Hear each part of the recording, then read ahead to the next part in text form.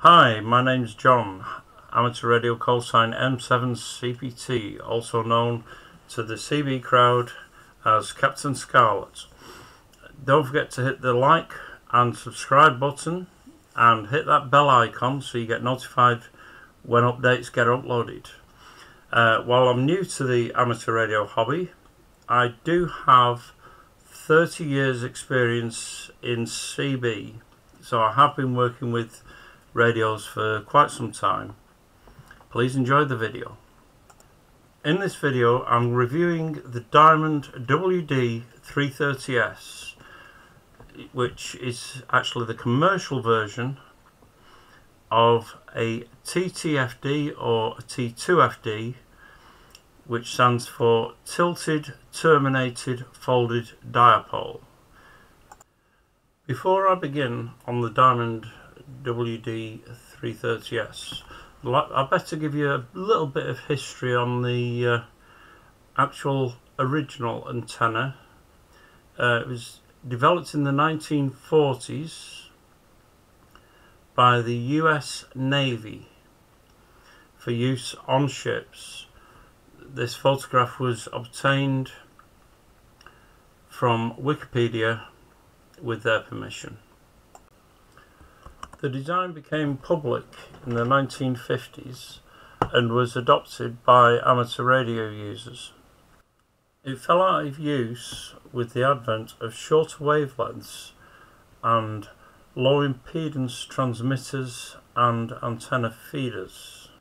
MMANA comes with an antenna design for the TTFD, and I thought I'd show you this just so you can pick up some of the important aspects of it. At first glance, on the design at least, it appears to be no different to a standard folded dipole that you'd feed with normal ladder line. However, there is one little interesting detail worth bearing in mind with this, and that is opposite the feed point there is a load resistor of 650 ohms in the original design, and this allows it to spread the bandwidth quite considerably. As you can see from the calculations, the SWR remains low across almost every band from the 160 meter all the way through to the 10 meter band, with the only exceptions being round about the 18 megahertz band and the 14 megahertz bands having a slightly higher SWR than the rest, but still within most radios' ability to tune the antenna if you have an internal tuner. However, the thing to look at is the gain. It's very little gain on the majority of the bands, and you do get some losses as you get towards the lower frequencies. The 160 meter is a band I don't have on my radio, and I do not know how usable this one is.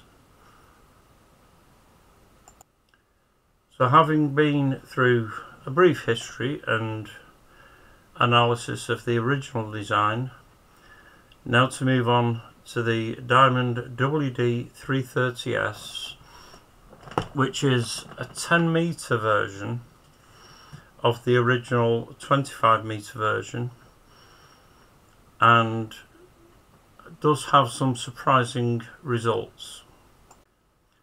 As you can see from these pictures, it does not have to be mounted in a tilted position.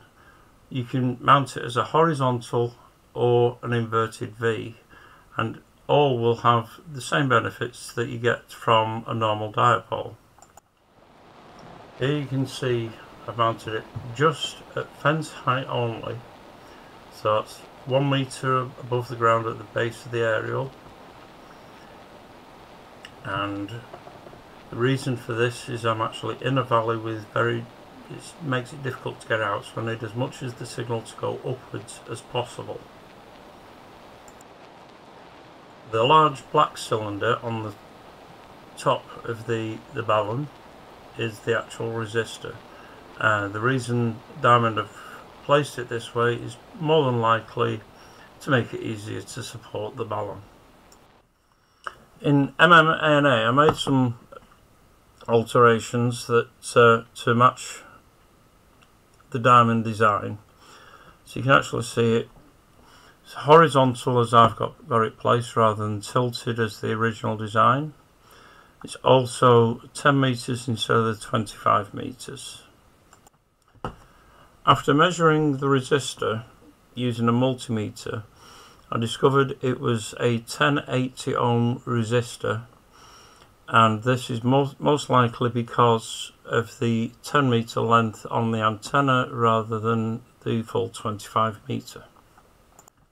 As you can see from the calculations, the SWR across all the bands has dropped, so that now the highest SWR is on the 24 megahertz range of 2.07, sorry. However, if you look across at the gain column, you will notice that the gain hasn't actually increased that much.